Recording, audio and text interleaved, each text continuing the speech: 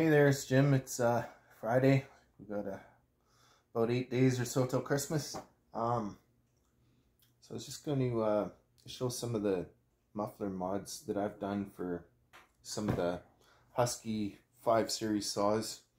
When they come stock, the muffler is kind of cumbersome and it holds a lot of the heat in over top of your crankcase. It actually runs through the bottom and then kind of back out, so there's quite a process there for the exhaust to actually get out, and so it does superheat this muffler. It's also quite heavy. On my stock one, I cut a lot of this bulge out of the back here, so that it would allow the exhaust gases to basically go straight through.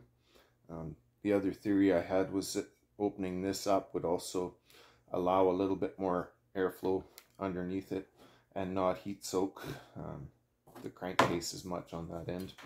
This saw, you can see I've put a lot of the frog skin vents on it. It's a really fine mesh that is actually for snowmobiles to improve cooling around their clutches, as well as airflow for their intake side. So they're quite a durable thing. I did also put a few more vents in.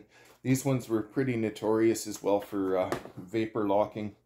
The 550, 555, 562s, and even some of the 572s do it. I'll cover some of those mods in another video, but I'm just going to show that.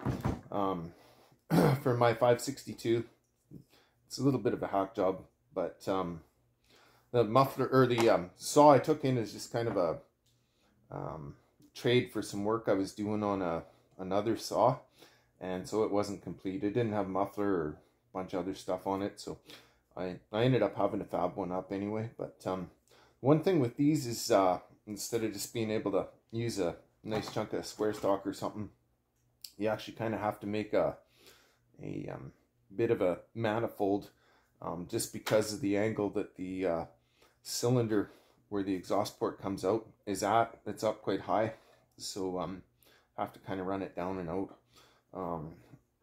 Anyway, yeah, so but this one's just kind of straight through. It has about the same size opening hole as the exhaust port is, and on the 555 I did one similar to it. Both of these have screens available. This one doesn't have it in. The last time I ran it was in February of 2020, and she sees that day. So, but this one's got the screen in it, but same kind of thing, pretty much straight out. This one does have a aluminum baffle plate in it with a bunch of holes drilled basically. So but anyways, yeah, so like I was saying there, you do need to build a bit of an exhaust manifold for it to come down before you can do something. This is what I did. A lot of people know that aluminum dissipates heat between 7 and 10 times better than steel does. It's also way lighter. So for both those reasons, I feel it's a worthwhile investment doing aluminum exhaust systems on these saws. I'm just using kind of a Lincoln MigPack 140 with a wire feed on it.